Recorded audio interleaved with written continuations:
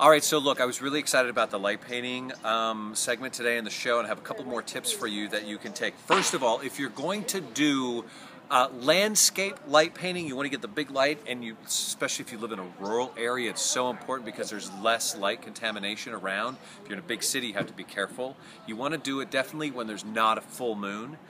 You want to make sure that you got a clean sky, there's not fog or anything like that coming in, because you want to have twilight. But what's important is there's a really cool app you can get. It's $5.99. It's called Golden Hour. It's called Sun Seeker, and it will tell you, it identifies your location, and it'll tell you when the golden hour is, it'll tell you when sunset is, it'll tell you nautical twilight is when you want to go out and shoot, and it'll tell you when your astronomical twilight is, and basically that is when it's too dark to shoot. So you only have a window of time when you go out to have a lot of light that's in the sky that your eye don't see, but your camera will.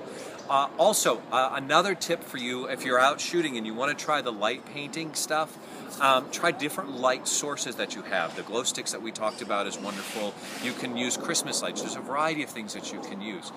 Another tip that if you're out shooting and you go, where do I start with my numbers on my camera? I know nothing about it.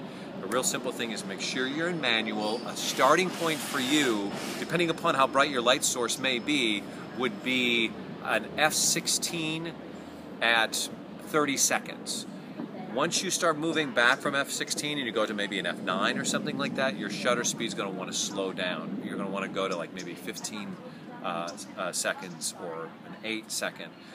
So if you want more time to paint with your light, up to 30 seconds, if your camera allows you to go that high, you can make it a smaller aperture or a bigger number, which is like an f/16 or a f/14 or depending on your lens, an f/22.